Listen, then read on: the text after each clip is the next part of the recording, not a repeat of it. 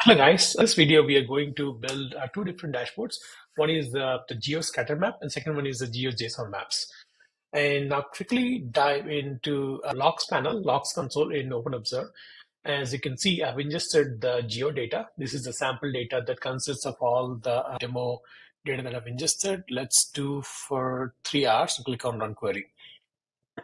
Now, if I open any of these logs, you can see that I have timestamp, country code, geolocation, and lat log and everything. Now we are going to dashboards over these logs. Now let's go to the dashboards. And in OpenObserve, there are two ways to actually create a dashboard. One is import, other is dashboard. In our case, let's click on new dashboard. Let's say it is geo or demo geo map, right? And then click on save. Now, after you save, you can go to add panel. And in the panel section, you have to select the stream that we have just ingested. That is geodata.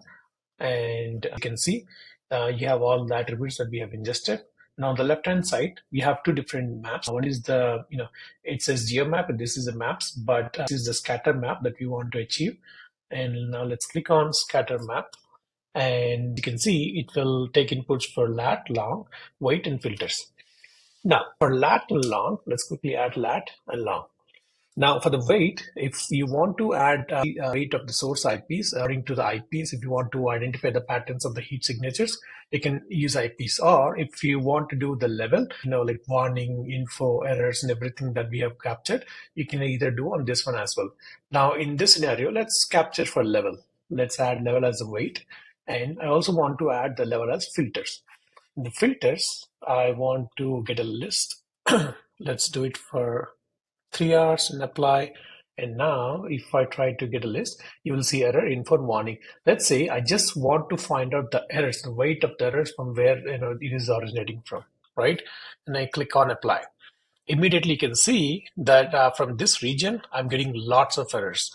And this region, I'm getting so errors. So on the right hand side, you can see the panel where you can go all the way from low to high and identify the patterns where the error messages are coming from. You can do this for either errors or just both error and info, and click on apply and you will see the heat map according to that. Now let's quickly go to the config, and if I hover over these heat signatures, you can see I do not really like. So what I can do is I can just say decimals as 0 and then say I don't want to see these areas where there are no heat signatures. In that case, I can actually increase my zoom level to 2 and then apply.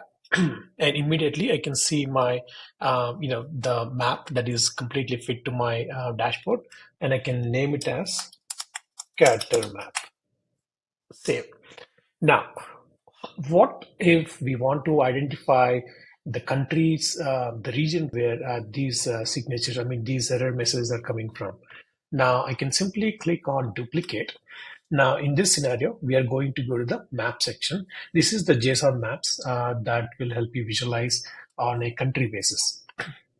Now what I can do is quickly the country code, right? The country code is the 2-letter word that we have captured previously. If I go back, if I click on any of the logs, you can see the country code, these GB and the country code I. All these country codes will be added as part of the name. Now let's click on name for the country code, and for the values will be, now we can do either IPs or level or job. Let's just do level, and we'll add the level to the value. And on the level, we have selected both error and for previously, right? Now let's make it for 3 hours and apply and click on apply. Now you can see that various error and info, you're getting this color coding for the countries from where these are originating from. Now I can go to the config, and since we have did a duplicate of the previous maps, you can see the decimals were carried automatically here. And we can save this as JSON map.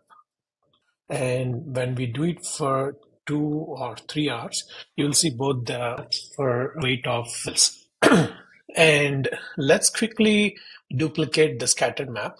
And now this time I want to actually do for source IP. So I can add source IP to the weight and click on apply. And you can see that the heat map is now for the source IPs. I can say this is for IP and click on save. In the same way, you can duplicate maps and then select IP as your value and click on apply and save it. Now you can see, quickly edit this name and call it as for IP. Now you can see you have beautiful insights where you can see levels, so the maps around the levels and also the maps around the IPs. On the right hand side, again, the maps around, the color coding of the countries around the levels versus IP.